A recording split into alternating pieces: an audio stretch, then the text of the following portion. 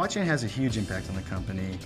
Something that we always like to say is that if sales goes out and generates an extra dollar, they're really maybe only profiting 20%, whatever their margin is. However, when supply chain goes out and saves a dollar, that's actually a dollar to the profit, to the end dollar of the company. I went to The Ohio State University and I studied logistics management. My job right now is I'm a deployer for Coffee Mate powder.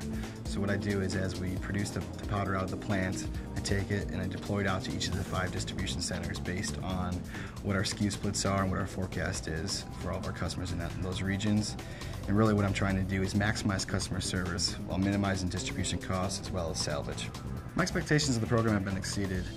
They started me out with some fairly high responsibility, and when you come out of college you're a little nervous, but as you kind of get your teeth sink your teeth into the material, you realize, hey, you can do this too. You start getting better and better, and they'll keep giving you more and more projects that allow you to gain experience. And really it's great because now I'm able to see different parts of the company, and now I know where I want to go in my next role. To me, what's exciting about logistics is when I see the product physically in the store, it really makes you feel good because you know the amount of work and the amount of effort that goes into any packaging change, any SKU type change, and you see that in the store, and it literally makes you want to pick it up and and show everybody you're with, hey, I'm the one who put this here.